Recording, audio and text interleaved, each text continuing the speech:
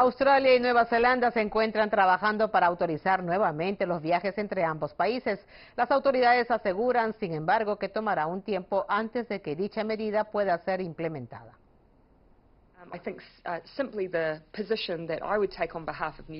Creo sencillamente que la posición que tomaría de parte de Nueva Zelanda es que cuando nos sintamos cómodos y confiados de que no recibiremos casos de Australia, pero que tampoco exportaremos casos nosotros mismos, entonces será el momento para dar el paso.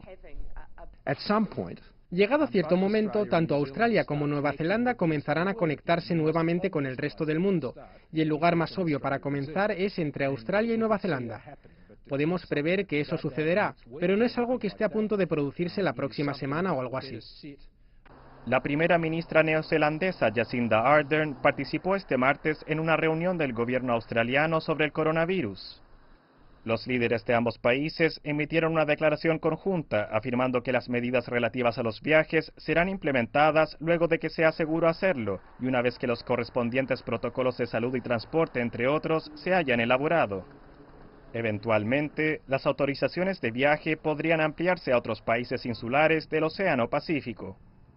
Nueva Zelanda y Australia registran una tasa de mortalidad por COVID-19 de tan solo un 1% y han aumentado sus reservas de equipamientos médicos mientras vuelven a abrir sus economías. Las cifras indican que la economía australiana ha perdido 2,5 mil millones de dólares cada semana debido a la cuarentena. CGTN en español.